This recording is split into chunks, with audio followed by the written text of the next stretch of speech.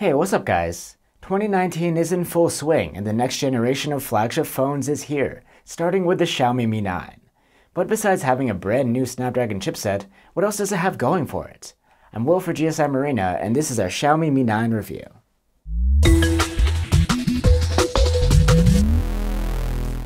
The Xiaomi Mi 9 has a build made of glass on the front and back, just like last year's model, but this time around it's Gorilla Glass 6. The back is curved with a mirror-like finish. It tapers down to the aluminum frame, making the phone seem sleek and razor-thin. It doesn't feel like a razor though. Since the frame is rounded, the lack of a sharp edge makes it a bit difficult to grip. I would recommend using a case. The screen of the Mi 9 is a 6.4-inch AMOLED with a tall 19.5:9 aspect ratio.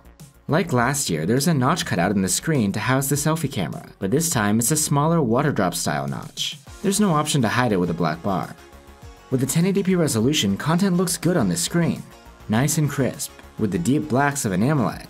The display is also quite color accurate. Maximum brightness is respectable at 430 nits, and up to 620 nits in auto mode in bright conditions. Legibility outdoors in the sun is great. There's support for an always-on display, which has different themes to choose from, and can show you the time and notifications while the phone sleeps. And if you want to take advantage of the AMOLED to save power, you can turn on dark mode to switch all system colors from white to black. Waking up the Mi 9 is easy with the under-display fingerprint reader, new this year. It feels quite fast and responsive. Your other option is Face Unlock, but you had to set your location to something like India to enable it. It is also fast, but unlike last year, there's no infrared component, so it might not work quite as well as the Mi 8's in the dark. Just as we've seen with other Xiaomi phones, there's no official IP rating on the Mi 9, and there's no rubber seal on the SIM tray, so better be careful around water. And speaking of the tray, there is support for 2 SIMs here, but there's no microSD slot. You'll have to make do with the 64 or 128 gigs of memory built into the phone. For audio, the Mi 9 has a single bottom firing speaker. Loudness is very good, but not excellent. The output is quite clean and rich sounding though. When I close my eyes, I see you. When I open them, I miss you. Just like last year's model, there's no 3.5mm jack here. You'll have to plug headphones into the USB-C port with a dongle. Audio quality is good, with above average loudness and very good clarity. The Mi 9's interface is Xiaomi's custom MIUI 10 over Android 9 Pie. It offers some features that are a bit different from stock Android. Gesture navigation is quite simple to use, similar to the style made popular on iOS. There's no app drawer, so everything is kept on the home screen. Going left takes you to the app vault, that gives you quick access to commonly used apps, notes, and news. Since the phone has an IR blaster, you can use it to control appliances through the Mi Remote app. And there's a dedicated button which can launch Google Assistant on the international version of the phone. You can even map it to other functions, but only ones chosen from a predefined list. The Mi 9 is the first phone we've seen with the newest Snapdragon 855 chipset, which is built on a 7nm process. Together with 6 gigs of RAM, performance is just as you would expect. Awesome. It's among the best available for Android, and also runs cooler than Huawei's Kirin 980. But where it shines is in graphics performance. With this new Adreno 640, it dominates the Android competition. Battery life on the Mi 9 is great. It scored an endurance rating of 91 hours in our proprietary tests, a minor improvement over last year's model. Xiaomi's fast charging called Charge Turbo is supported here, but unfortunately the 27-watt charger doesn't come in the box. The one you get instead should be 18 watts, and we got from 0 to around 45% with it in 30 minutes.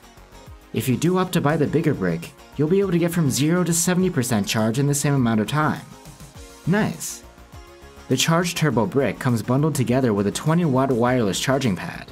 With this, we were able to get from 0 to 30% in half an hour. The Mi 9 introduces a triple camera setup to the Mi lineup. There's a 12-megapixel telephoto camera at the top, the large 48-megapixel main camera in the middle, and at the bottom a 16-megapixel ultra-wide camera. None of these have OIS. The main camera doesn't save photos in 48 megapixels. It uses a quad Bayer filter and pixel binning, so the default output is 12 megapixels. You can opt to shoot a 48 megapixel photo if you use Pro mode, but the results are rather soft and noisy. In daylight, the 12 megapixel shots from the main cam look great, totally flagship grade. There's plenty of detail, impressive dynamic range, low noise, and overall very nice rendition. Zoomed images from the telephoto look great too. The noise is low, Colors are lively and accurate, there's plenty of detail, and dynamic range is equally impressive. Here's a 16 megapixel shot from the ultra-wide cam, also quite nice. The level of detail may not be as high, but the color rendition is excellent. Noise levels are tolerable, and the dynamic range is superb. You don't see much of the barrel distortion typical of an ultra-wide, thanks to the distortion correction. Turning this off will get you a little more detail around the edges at the expense of some bent buildings and things. The Mi 9's portrait mode uses the telephoto by default and gives you a slider to choose the amount of blur. The subject separation is among the best we've seen, and the defocused background looks quite nice. In low light, shots with the main cam look fine, with true-to-life colors. But because there's no OIS, the shutter speed is restricted, and the image is darker than we'd like. In addition, the aggressive noise reduction smears some of the fine detail. Wide-angle shots don't look great, with the same aggressive noise reduction but an even darker exposure. There's no telephoto option at night. Zoom is done digitally. You can get some better quality in low light if you turn on night mode. It brings out more detail while restoring the highlights and shadows, and it works a bit faster than the version on Huawei's phones. The Mi 9 selfie cam is 20 megapixels at f2.2, and focus is fixed. You need to hold the phone rather close to the subject to be in the sharpest focus. But if you get it right, the level of detail is quite amazing. The colors are nice too, and dynamic range is good for a selfie cam. Videos can be captured in up to 4K at 60 FPS. 4K videos from the main cam are sharp and detailed, with pleasant colors and low noise. Dynamic range is pretty decent too. There is no option to shoot through the telephoto cam, but you can take an ultra-wide video. These are softer and less detailed, but the color rendition is still quite nice.